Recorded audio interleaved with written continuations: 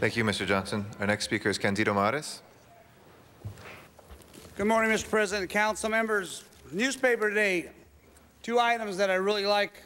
One is competitive edge, and the other one's about voluntarism. It went after Mr. Alarcon and said Alarcon strikes blow at democracy in the city of Los Angeles, that he's making a mockery of the system. He's not making a mockery of the system. The system is what it is. I'm just a little disappointed at the fact that two individuals that I felt that were promising candidates dropped out. But I guess it's not the size of the dog in the fight. It's about the fight and the dog in that fight. So I'm a little disappointed that they dropped out.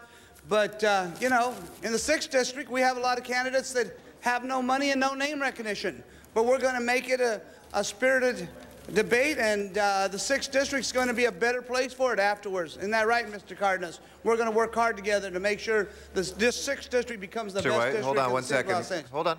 Yeah, I'm recognizing you, Mr. Weiss. Go ahead. I think it is inappropriate for folks to use city microphones for political purposes, and I would ask that that rule be strictly enforced.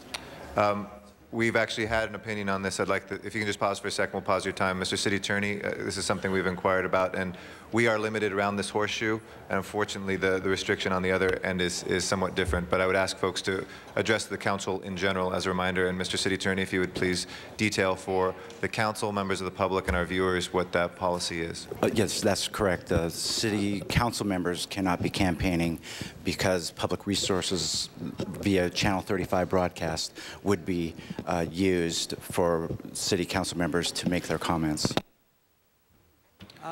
Do I have my time? Please continue. Yes. Mr. President, Councilman, Mr. Weiss, I wasn't talking about. I was talking about cooperation between the councilman and the discussions that we're going to be having in the 6th District.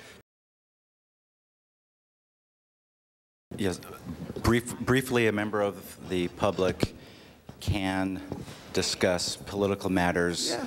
The implicit commentary is dissatisfaction with council's performance, and city council cannot be against what the speaker is speaking about regarding they cannot be disagreeing with what the speaker is speaking about if the speaker is disagreeing with the city's performance.